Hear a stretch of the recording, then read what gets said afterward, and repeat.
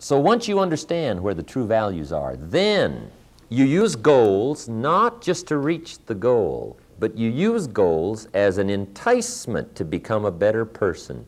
Now you're zeroing in on the true enterprise of life. You want to reap the harvest, not just for the harvest and what you can cash it in and what it'll bring to you, but for the person you become to acquire this harvest, for the patience it takes, for the brains it takes, for the discipline it takes, for the organizational ability it takes, employing other people, offering opportunity. See, to get a good harvest come fall, you got to be quite an enterprising person. So it isn't the harvest then that's the most value. The most value is the skill and the person, the personality, the discipline, all the things you learned and became to acquire it now becomes primary value. That's why when you really understand the acquisition of wealth, then you don't worry now anymore about your money. Who's going to steal it? And where's it going to go? And who's going to get their hands on it when I'm gone? And all that. You just don't worry about that anymore. Because you've already gotten the greatest value out of your wealth. If you earned the wealth and you made the wealth, because the greatest value is the person you became to acquire it. Now, if you will begin to apply that philosophical position on all your future projects, you cannot believe the happiness and the uniqueness and the joy that comes with it. You just can't believe.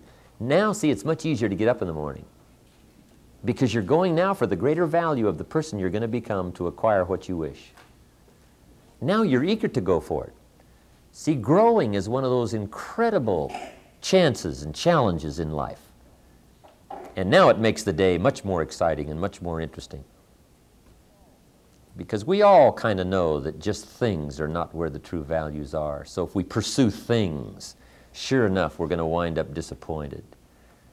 But if we let things entice us to become better persons, to acquire them, now we understand where the true value is.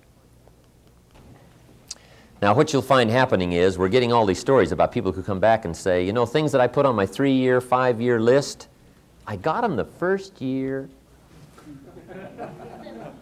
One doctor and his wife came back to the ranch, I guess 2 or 3 times, Ron. One year, they drove their new Rolls and their new Bentley. And said, we just wanted to show y'all some of the stuff we've checked off our list. That's neat. They flew over to Europe to get a his and hers, a Rolls and a Bentley. Unbelievable. They wanted to double their practice in 3 years. They doubled it in about 10 months. Unbelievable. And we keep getting this little called progress report, right? About every 6 months we get this updated progress report that says, let us tell you what's happening to us now, right? Once they got started on this, they just zeroed right in and they couldn't believe all these incredible things that start happening. See, what you do is, if you work on some of these things properly, you let the good surprises of life start stacking in your favor. You know, the good things happen to the people that are out there becoming enterprising and growing and changing. You know, some people call it luck.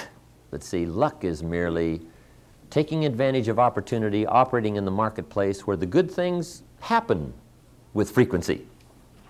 See, now if you're not out there, it's just not going to happen. You know, luck does not come by and seek you out. Usually, you know, what we call luck falls upon those people that are out there operating in the marketplace, that are out there doing it. You say to the salesperson, oh, you got a lucky sale. No, that was just the 20th sale. They worked on the other 19, and then here comes one out of the sky. But unless you're out there, they won't fall on you hiding in a cave. When they come from the sky, make sure you're out there in the field, working, laboring, where the good things fall.